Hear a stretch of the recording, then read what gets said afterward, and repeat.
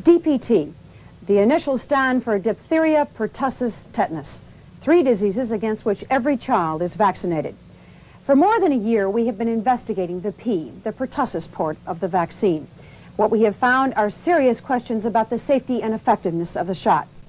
The overriding policy of the medical establishment has been to aggressively promote the use of the vaccine, but it has been anything but aggressive in dealing with the consequences. While there has been active study and debate in other countries on this subject, there has been a general void of information in the United States. Our objective in the next hour is to provide enough information so that there can be an informed discussion about this important subject. It affects every single family in America.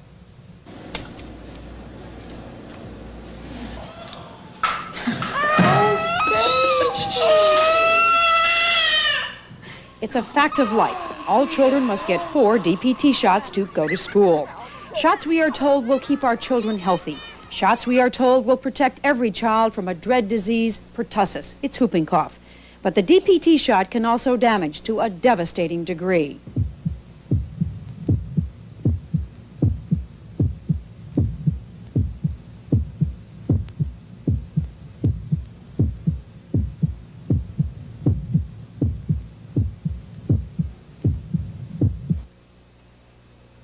It's probably the poorest and the most dangerous vaccine that we now have. The benefits of the vaccine, in my view, far outweigh the risks. I believe that the risk of damage from the vaccine is now greater than the risk of damage from the disease. Despite its limitations, whooping cough vaccine is something that should be given to children.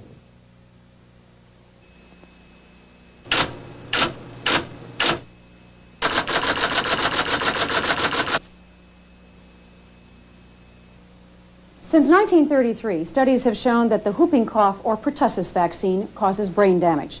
The controversy isn't really over the fact that it happens, but how often it happens, and whether it happens often enough to deem the vaccine more dangerous than the disease itself. You don't have to ask the Grants of Beaver Dam, Wisconsin that question. That's all right, Ma.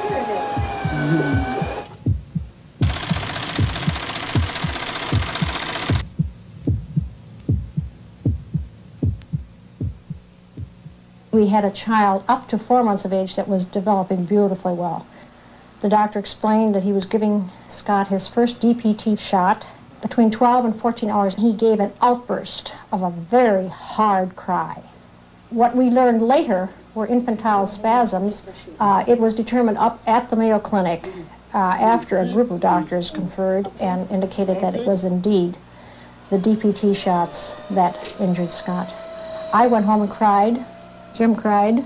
We couldn't believe that we could possibly have such a black future. I had to start in the business for myself. I had to be near the home all the time in regards to helping lift him, care for him, and take care of his many needs.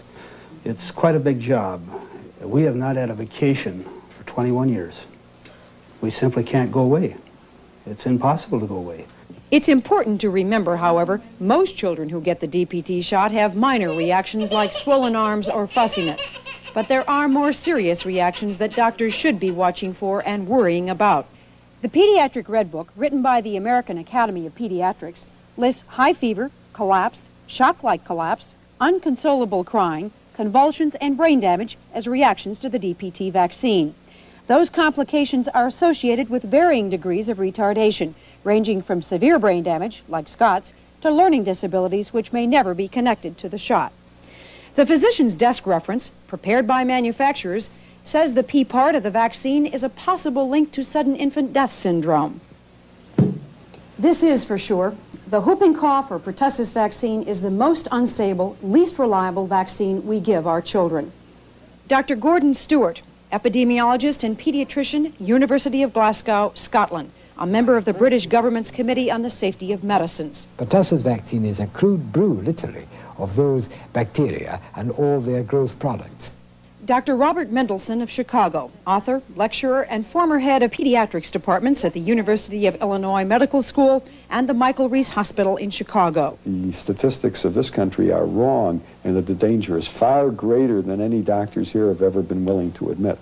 Dr. Larry Bariff of the UCLA Medical Center in Los Angeles. He did a study of reactions to the whooping cough vaccine. I don't think this is the type of vaccine that would be produced today. That probably, if this were, if this vaccine were produced in 1980 instead of in the 1930s and 40s, there'd be a different type of technology available, and we would make a more purified vaccine. The Bureau of Biologics Bacterial Program, it's part of the Food and Drug Administration, exists to make sure our bacterial vaccines are effective and safe. Dr. John Robbins, head of that program, concedes the vaccine is not perfect, but much more is to be gained by immunizing the children with our current vaccines with its limitations than by allowing our children to be exposed to contracting pertussis. Dr. Edward Mortimer of Case Western Reserve University here in Cleveland, Ohio, is considered by the government to be a leading expert in the field of childhood disease, especially whooping cough and its vaccine. He has served on numerous FDA panels and speaks as well for the American Academy of Pediatrics. Whooping cough is a bacterial disease. It's a disease that goes on for a long time. Some people used to call it a 100-day fever, even though there isn't much fever associated with it. 2 weeks of minor respiratory symptoms with a beginning cough, followed by 2 weeks of an increasing cough with the characteristic whoop, like that.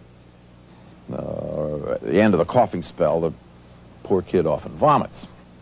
That child essentially ends up retaining little or no nutrition.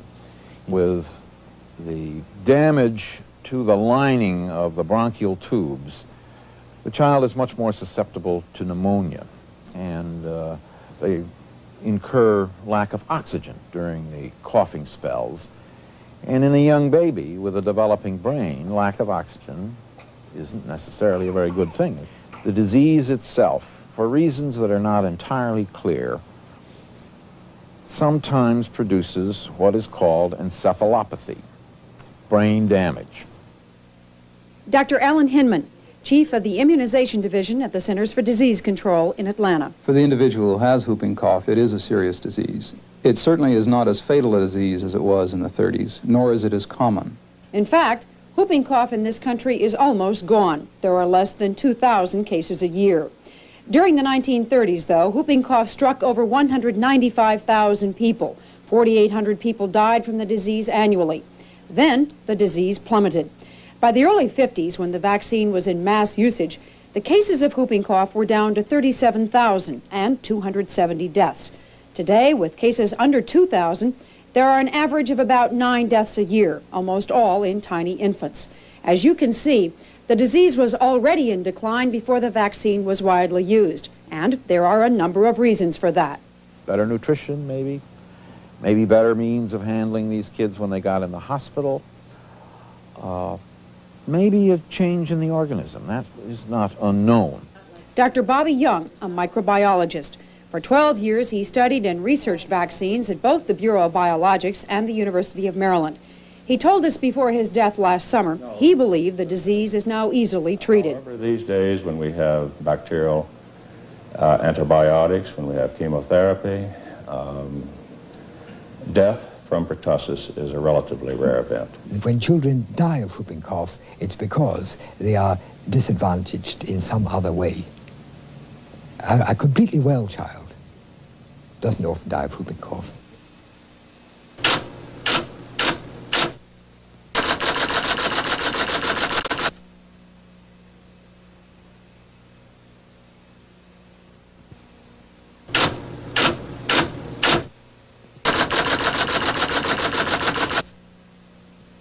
In this country and in the United Kingdom, whooping cough has not been a killing disease for a very long time. In 1974, the majority of British parents quit using the DPT shot.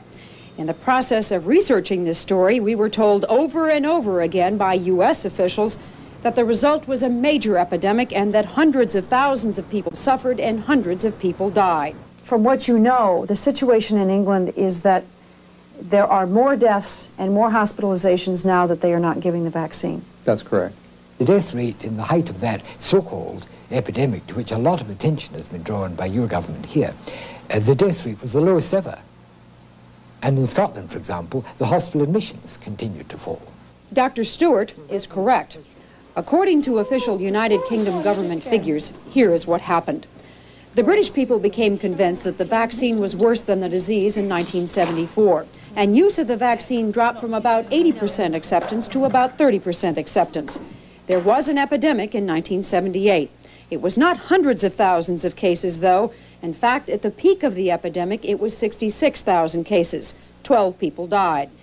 In 1980, when vaccine acceptance was running about 40%, 21,200 people got whooping cough. 6 people died. In Great Britain, where the shot was once mandated, parents must now ask for it to get it. It is their choice. I'm happy you've thought about the whooping cough injection. I have, but I've decided I don't want it. And why is that? Well, I just think that she could be that 1 in a million that something might happen to. So I just decided to leave it out. And your other 2 children didn't have it? They didn't have it, no. In this country, parents can't say no.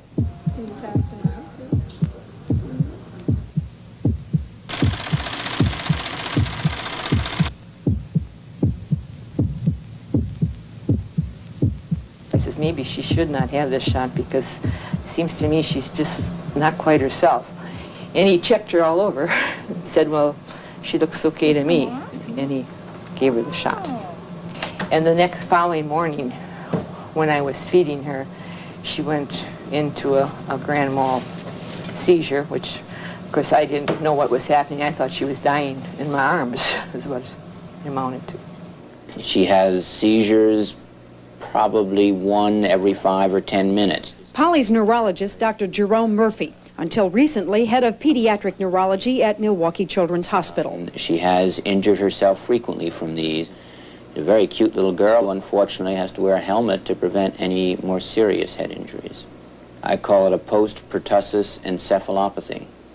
I presently follow 4 children, at least, that I know of, that had a neurologic illness that started shortly after a DPT immunization. All 4 children have delay in their development and have seizures. Is her condition permanent?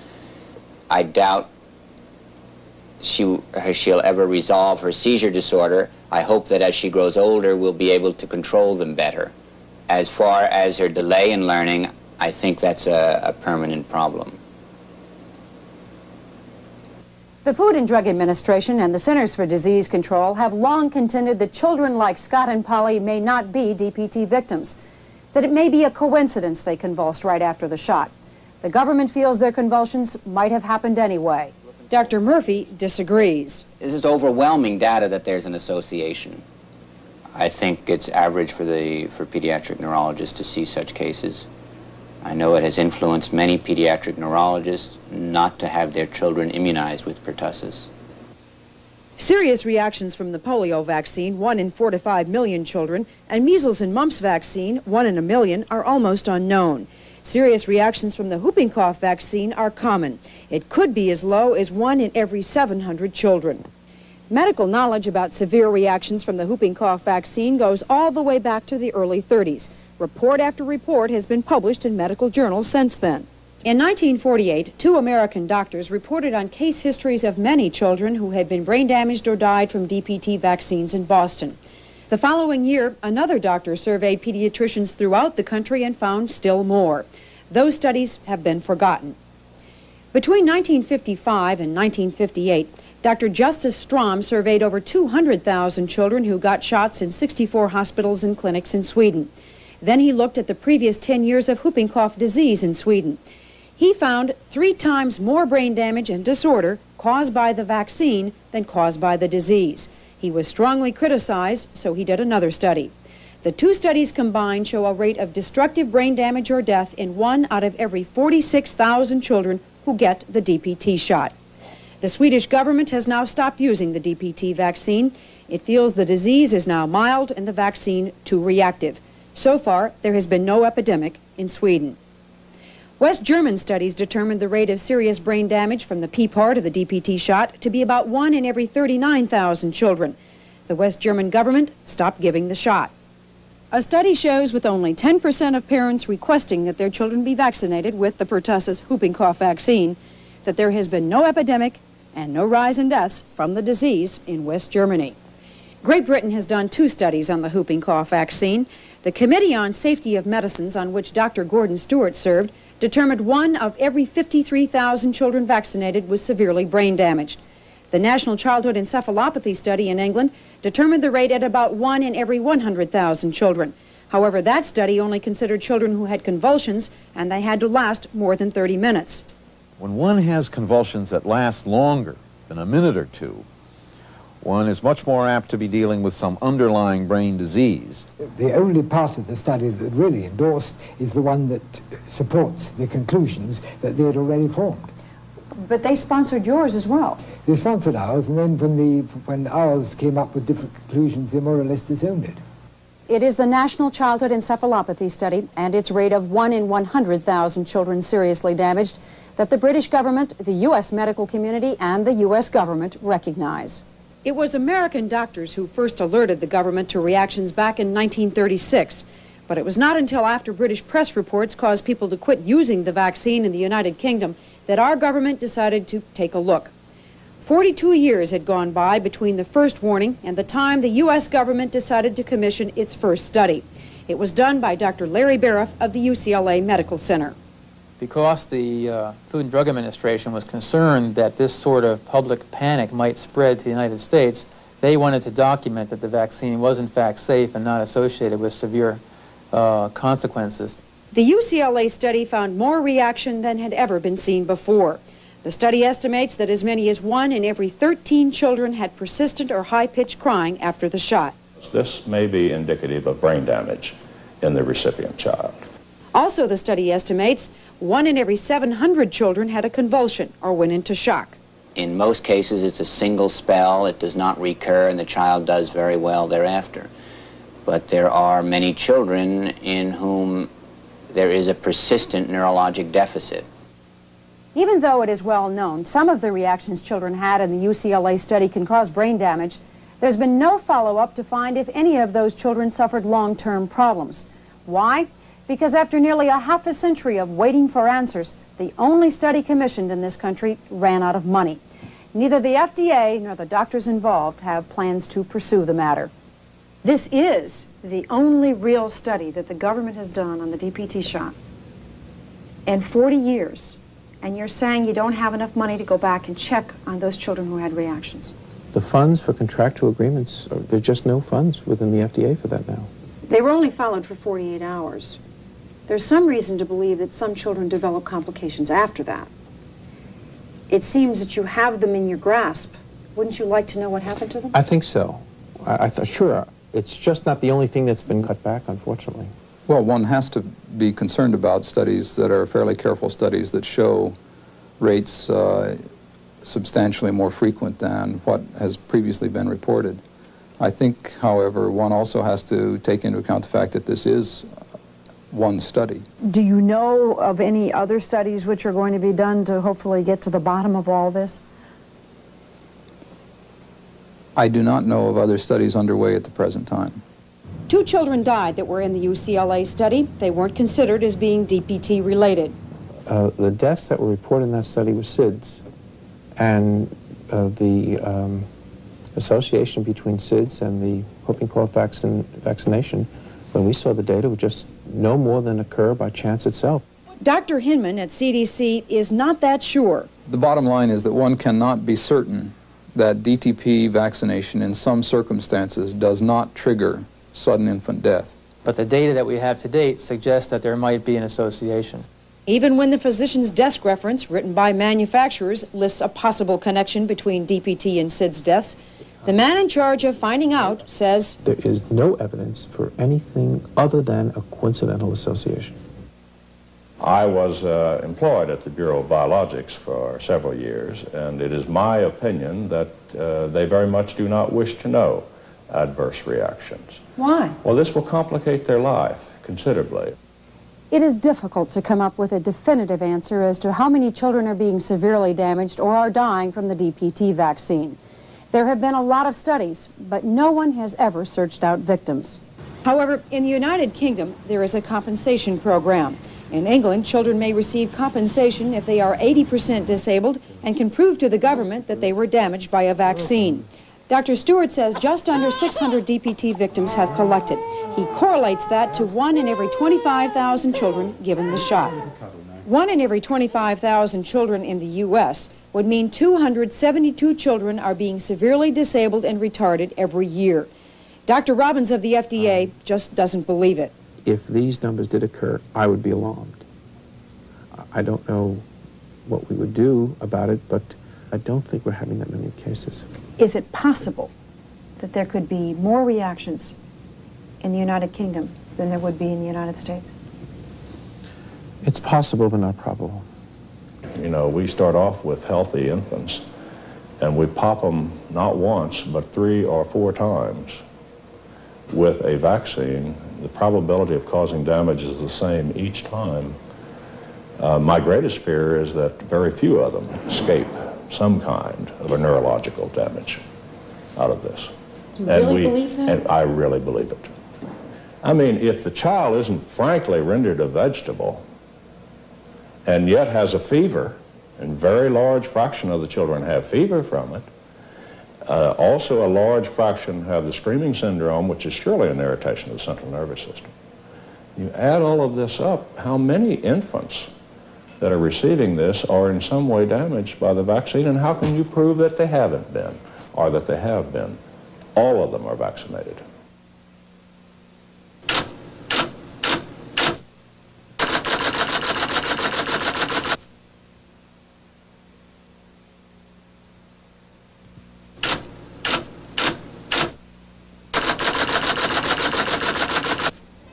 The major reason we don't know how many children are being damaged by the P part of the DPT vaccine is because doctors don't report reactions. The government, medical schools, and the medical community have done a good job informing doctors of the need for the vaccine. But from what we found, many are not aware of the risks and the reactions from the shot.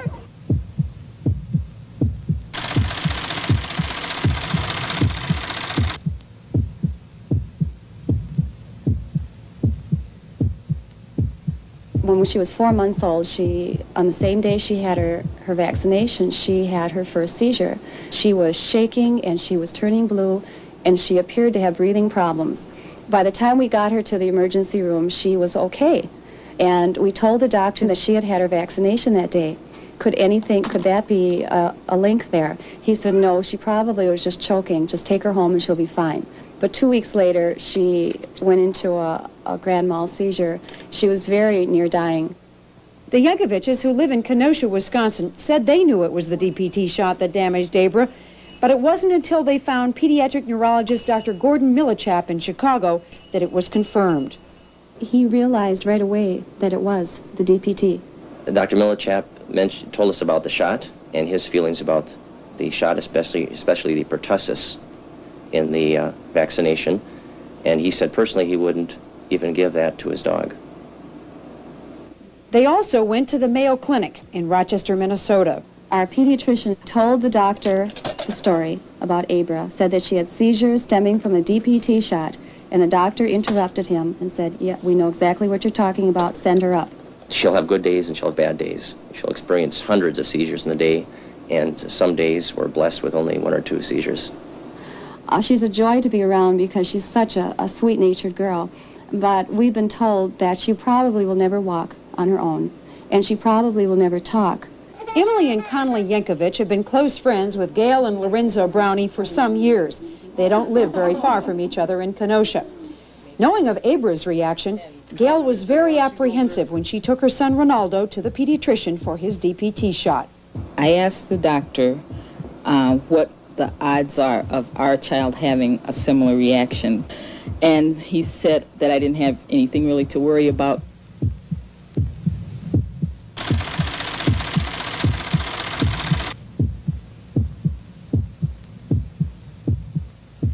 Then he went into the convulsion, and I thought, oh no, not Abra again. And the doctors told us, well, he just had, that it was an ear infection, and that, you know, it's really nothing for us to be upset about. The pediatrician didn't want to admit that the shot was any problem. But now Ronaldo's doctor admits he is a victim of DPT. His treatment has been expensive. We're so far behind because of the expense that we have. All our savings is gone. Then eventually I just end up going back to work part-time because to make the ends meet. We don't know if he'll learn to talk or what he'll be like as he grows older. And it's hard to look forward to even think about another child. Is just the farthest thing from my mind. The Yankoviches, the Brownies, all the families we have talked to are angry, bitter, and frustrated. They say doctors, manufacturers, and the government do not want to admit they exist. Of all the cases we have come to know, only one was reported to the manufacturer and the government. It was Ronalda Brownie, and it was only because Gail Brownie forced her doctor to do it. I wanted them to have accurate records because, to me, they told me 1 in 70,000 children react. We had our son and Abra in a town that has not much more than 70,000 people in it. So I felt those figures are obviously not correct figures. I did a survey of all our immediate physicians in the area in Madison. I didn't get one that said, I record adverse reactions. As far as the reporting in this country is concerned, it's a disgrace because it just simply isn't done. It is here at the Centers for Disease Control in Atlanta, Georgia, that all information about the disease and vaccine reactions is stored and analyzed. The problem, almost everyone agrees, including the CDC itself, is that the reporting system for vaccine reactions does not work. Part of the problem is a lack of knowledge. When they would bring the interns on their tours and tell them what was wrong with each child, and they would get to Ronaldo and the student doctors would look at each other and say, oh, I didn't know that could happen.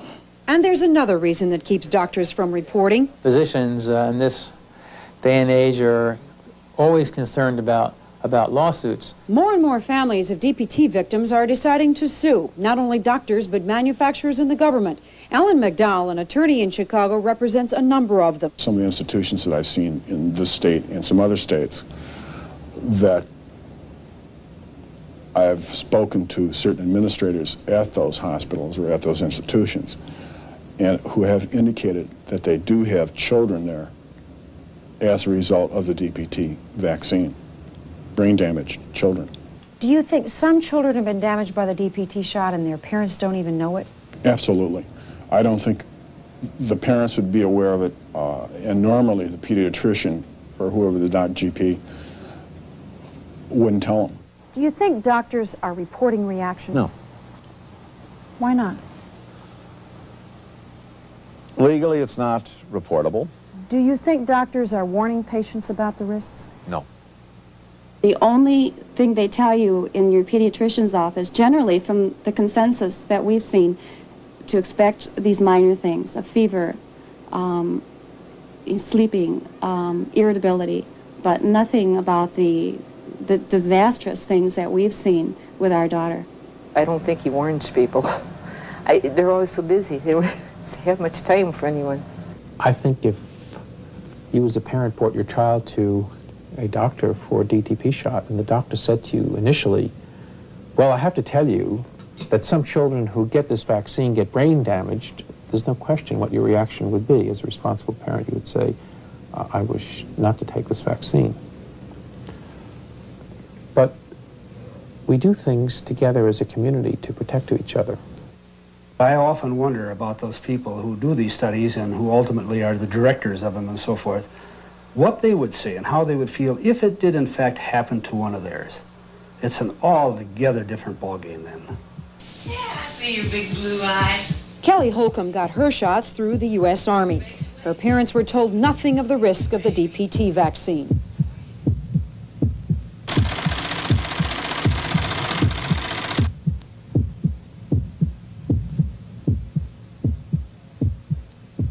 She received a shot in West Germany at a United States health clinic, had a reaction which now is known as excessive screaming reaction.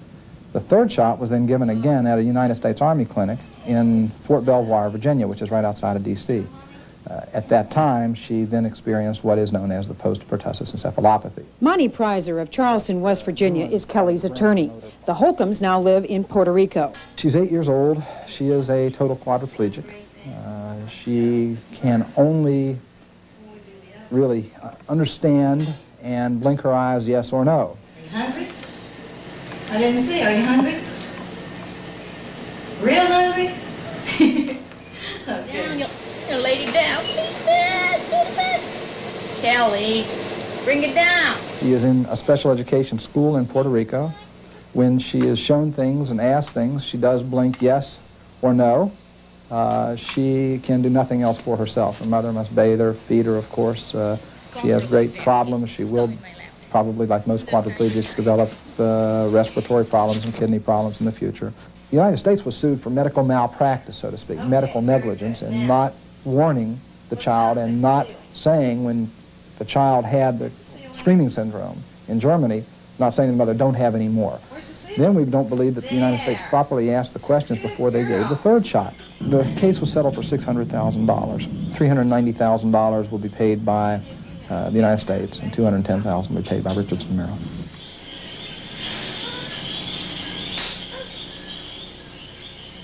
Kelly was injured 8 years ago. If she got the shot in a public health clinic today, her parents would probably be given a consent form to sign. It gives the official government risks. Brain damage, 1 in every 100,000 shots. High fever, convulsions, abnormal crying or shock, 1 in every 7,000 children. Almost all parents sign the form. Kids can't go to school without their shots. The doctor knows that this is mandated by regulation. So he has no choice. So he has no choice, and indeed the parent has no choice. Barbara Siska of Silver Spring, Maryland, didn't want her child vaccinated. She took it to court. She lost. They do not inform parents of the most important aspects of it, at least not all important aspects, to make the informed decision. And the more important, the consent is coerced. Since January 1979, her child has been taught at home. Now, I recommend that parents consult a lawyer or that they go to their state legislators and to their elected representatives and make a fuss about it. Marge Grant and a group of parents did just that. They lobbied the Wisconsin legislature until they got a law making vaccines voluntary in the state of Wisconsin. The law now states that if you, for any personal belief or personal conviction, do not want your child immunized, you certainly do not have to. I insisted that this law must state that any person who immunizes a student under this law must record and identify the manufacturer and lot number of the vaccine used and the type of vaccine is being given. And it is now written in the law. And I feel very good about that. Is Scotty's law? I guess you could call it that. It's a little late for him, but some other child could benefit, certainly. Wisconsin isn't the only state that has gone against federal guidelines and decided to allow parents a choice about the DPT shot. So have 19 other states. In Maryland, Virginia, and the district, you must have the shots to go to school.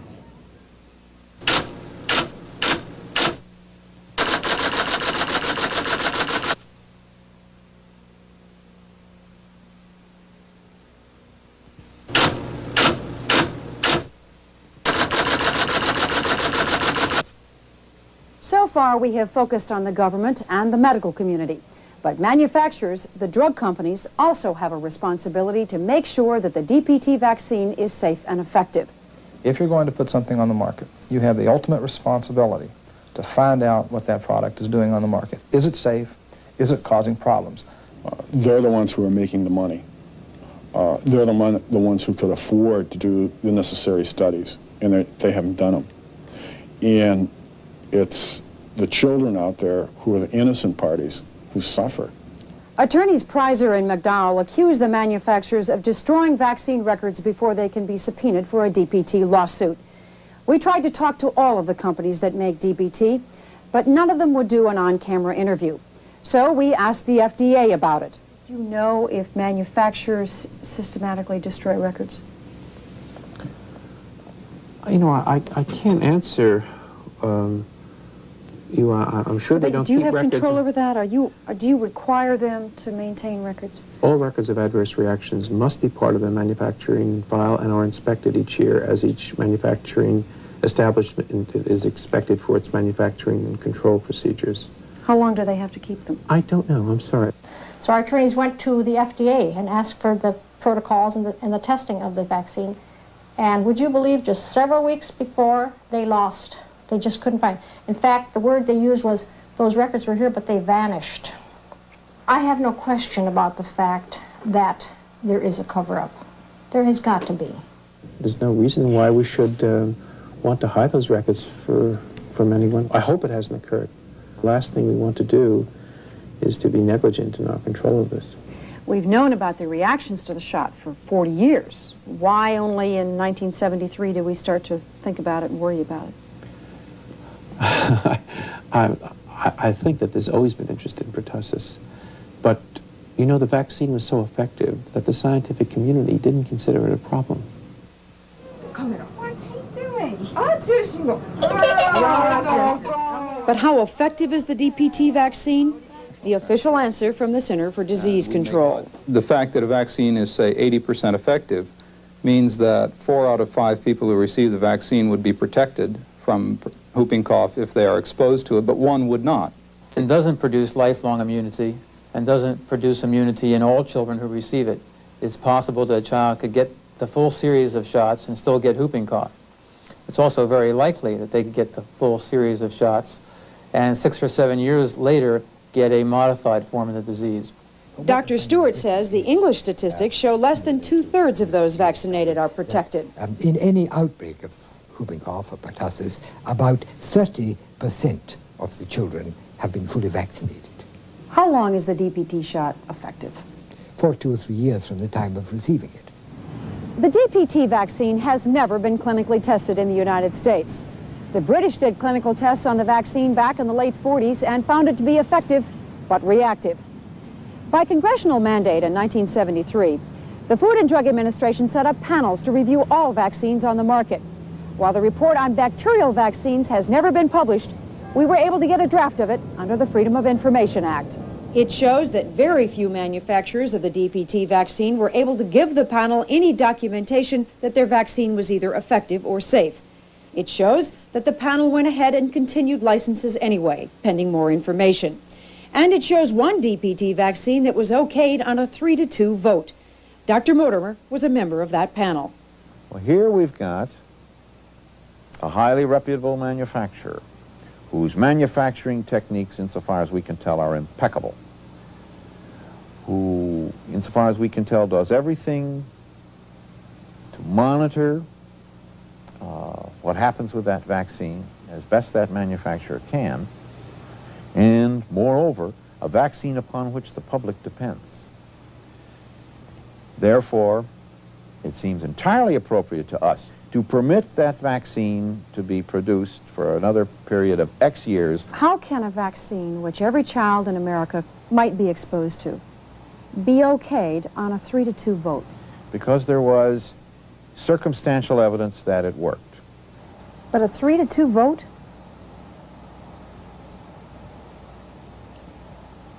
That's a far greater majority than we elect presidents on.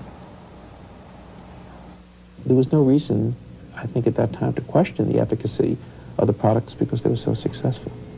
The standards of safety and efficacy that we demand for vaccines probably exceed by a great deal those standards that we have for almost everything else that we offer as medicines. Every lot that the manufacturer makes is tested both at the manufacturer and at the Bureau of Biologics.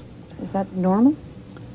No, it reflects our concern for this vaccine. A General Accounting Office audit in 1979 found the test FDA uses to examine those lots is faulty. An FDA panel also questioned the adequacy of current vaccine tests and noted that they are conducted on the premise that children in this country get 3 shots. In fact, most children get 4. Bobby Young, who worked at the FDA's Bureau of Biologics. I believe that scientists at FDA would indicate to you that the mouse protection test that they employ for pertussis vaccine is not adequate.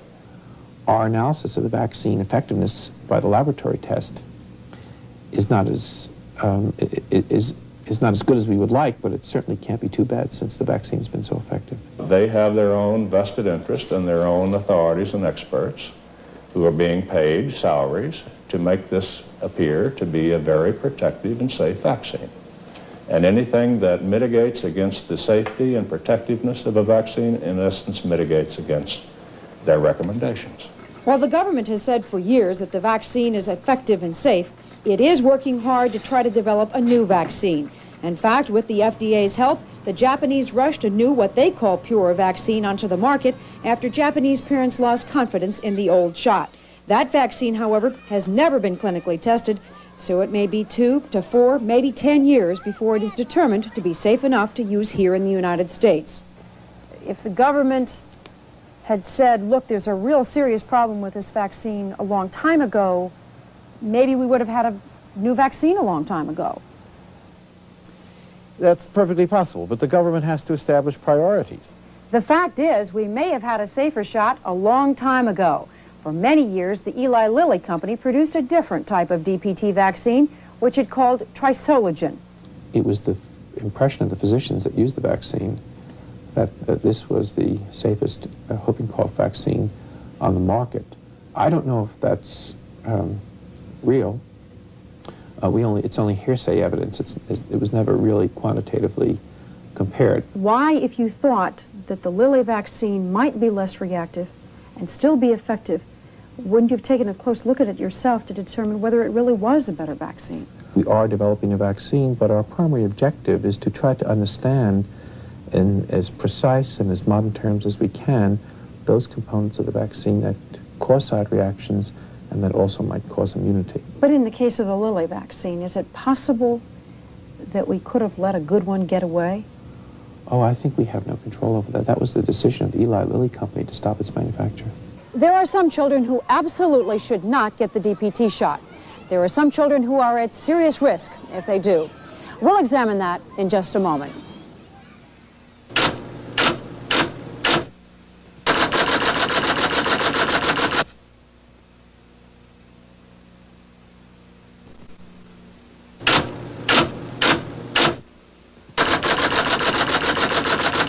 The FDA is working on a new vaccine, which it hopes will be effective, but also a lot less reactive than the one that we have now. The problem is, nobody knows when that vaccine will be available. And in the meantime, parents must decide whether they will or will not give their children the DPT vaccine. We can tell you this, the disease whooping cough, pertussis, is not a pleasant disease. It lasts a long time. But from everything we have seen, it is no longer a killer, except in infants that are probably too young to receive the vaccine.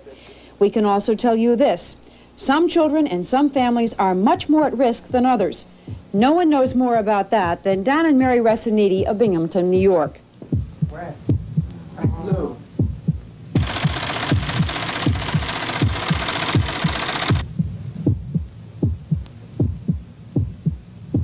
Tony Resiniti, 19 years old. He suffers a convulsion about once a day. The drugs to control his convulsions cost $1,200 a year. He has spent part of his life in an institution. Tony convulsed within 24 hours after getting the DPT shot. Regardless, doctors continued the rest of the shots. After Tony's history with the DPT shot, his brother Leo should never have had the vaccine.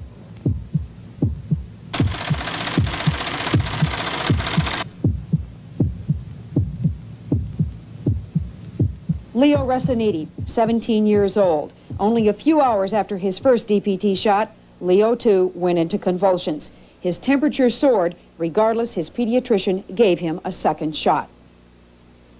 In terms of the severe complication, the encephalopathy, that information was all anecdote until less than a year ago, until a British study appeared. Did he say last couple of years, 2 years? That's what he said. Well, he said since the National and Childhood Encephalopathy study in England. I can't speak for the whole medical community. I can only speak for myself, and I've always known that whooping cough vaccines do produce some side reactions. We discovered while researching this story that many doctors and nurses are not aware of the risks or reactions, or the warning signs that mean the DPT shot should not be given the second time. Cost-benefit analysis. Case in point, the District of Columbia Medical Society held a recent seminar on immunizations.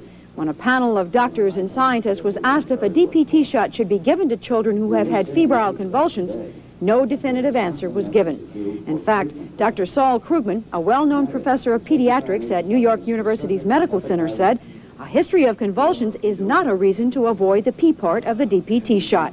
The people attending that meeting were misinformed. Convulsions are specifically listed by the American Academy of Pediatrics in the Pediatric Red Book as a contraindication to giving another shot. Here is what that doctor's handbook states as reasons not to give another whooping cough part of the DPT shot to your child. Had a high fever, had convulsions, went into shock, collapsed, cried excessively, lost awareness, or showed signs of brain damage.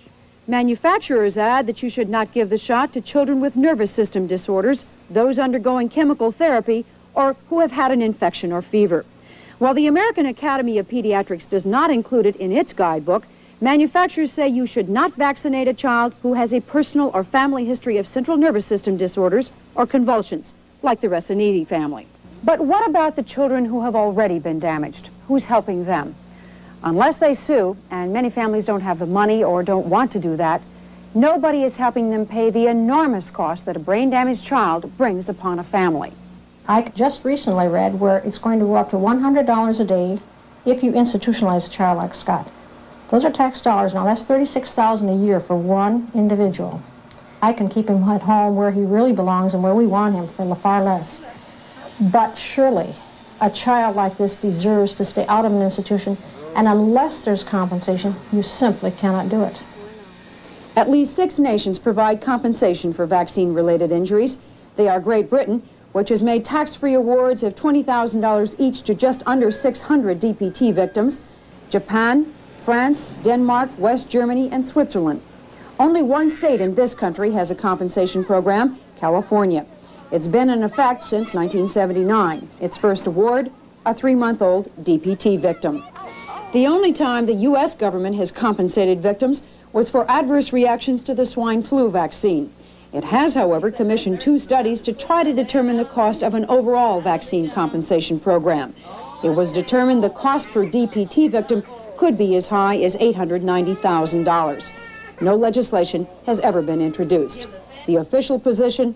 The position of the Department of Health and Human Services has been that there is not as yet evidence that such a system is needed. Thousands of children get the P part of the DPT shot and apparently suffer few consequences. However, some children have suffered learning disabilities and severe brain damage as a direct result of the shot.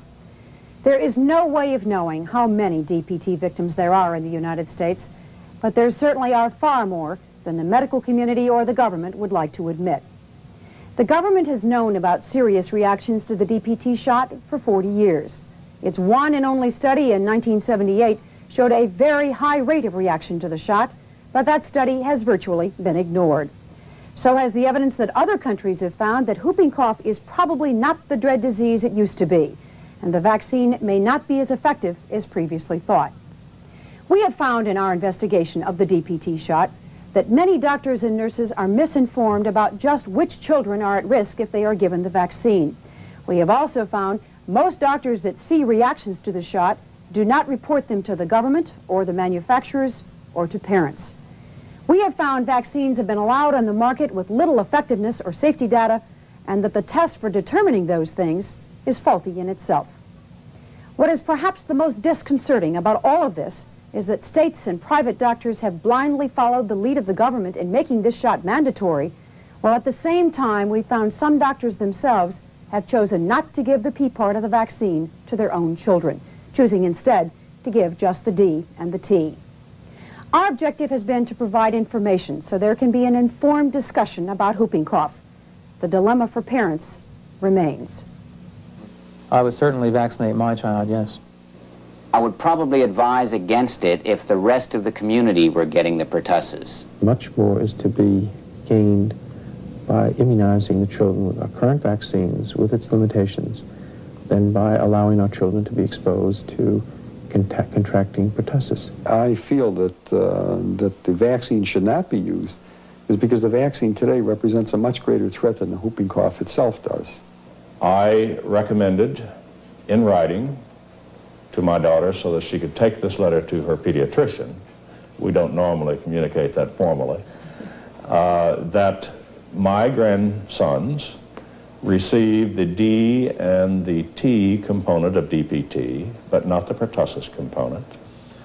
I believe it should be given to every child in the United States, with the exception of very rare children in which there is a specific reason not to. I believe that the risk of damage from the vaccine is now greater than the risk of damage from the disease. I don't believe we have reached a stage in this country with pertussis where we have approached the stage where vaccination is more hazardous than the risk of disease. It's all right. That's one of those things little boys have to have. You'll see it's all gone already.